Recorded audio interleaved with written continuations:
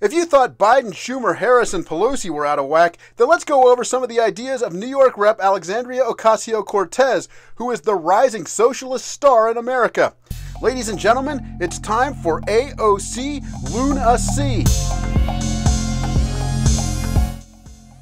Today we look at the Congresswoman who is now said to be losing her quote-unquote Biden patience, asking these questions. Are we passing the deal that makes the most jobs? Are we passing a deal that brings down the most climate emissions? Are we passing a deal that raises wages and actually improves our infrastructure for the next generation? Well, most of us are losing our Biden patience because he's a bad president, not because he's doing too little for the left. That's true lunacy. Then there's another issue with A.O.C. that's not full lunacy. Some on the right are actually applauding A.O.C. You heard that right.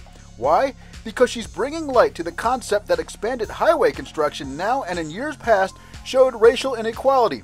There's an interesting example of this in the history of the infrastructure in the Los Angeles region. If the powers that be had built the 10 freeway through what's now Fraternity and Sorority Row at USC, the university was prepared to sell its property and move to another location. In the mid-1920s, USC contemplated moving its site as well, but decided to stay right where they are. One of the reasons was what is now currently Frat and Sorority Row housed multiple consulates from foreign governments, making the location prestigious. USC made the decision to stay in its existing location just a few years prior to the building of the 10 freeway and undoubtedly had clout because of the promises made by the city government to keep them in place. And now we're told that the former Sugar Hill neighborhood is now a dump. It goes by West Adams. Sugar Hill was once a capital of black wealth and culture on the West Coast, but the state built the freeway through it.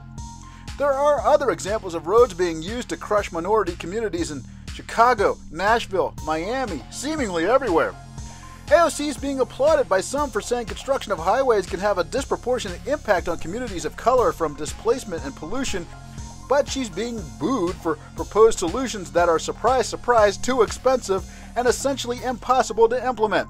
Oh well, it's still just a lot of Loon A.C.